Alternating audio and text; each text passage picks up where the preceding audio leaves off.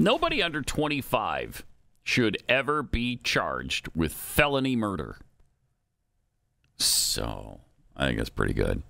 So I guess instead, if you're 24, let's say, you could be charged, if you kill somebody, with misdemeanor murder.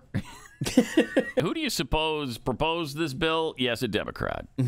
Charlotte Crutchfield, looking to change her Youth Accountability and Safety Act, House Bill 1180, and it specifically would apply to everybody under the age of 25. So you can work off your murder conviction by just doing community service, picking up trash or Yes, something? right. Yeah. Yeah, you look, clean that highway every Saturday. That even seems a little harsh, to be honest with you.